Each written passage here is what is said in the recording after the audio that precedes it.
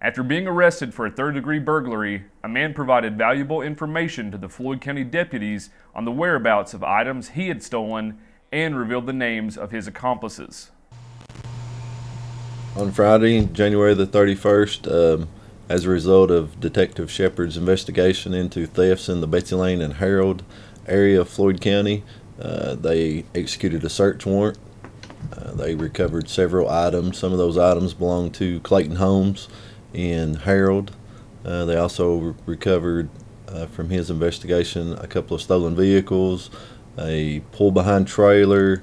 It was an ongoing investigation that Detective Shepard did along with some of the other deputies, all working together, and we were able to recover a lot of these items.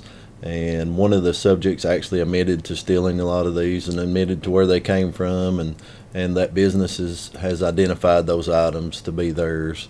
We're still attempting to contact some people that some of the other items belong to, and according to Detective Shepard, there's going to be more arrests in this case.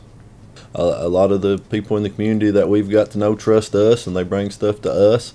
So, I mean, you don't just have to call the tip line. I mean, we have a personal relationship with a lot of the communities that each of the deputies live in the county. So we have a lot of people that call us and tell us stuff, and, you know, we don't tell their names, or we don't tell that this one said that. We try to investigate it and see if there's anything to the tip, and we take it from there.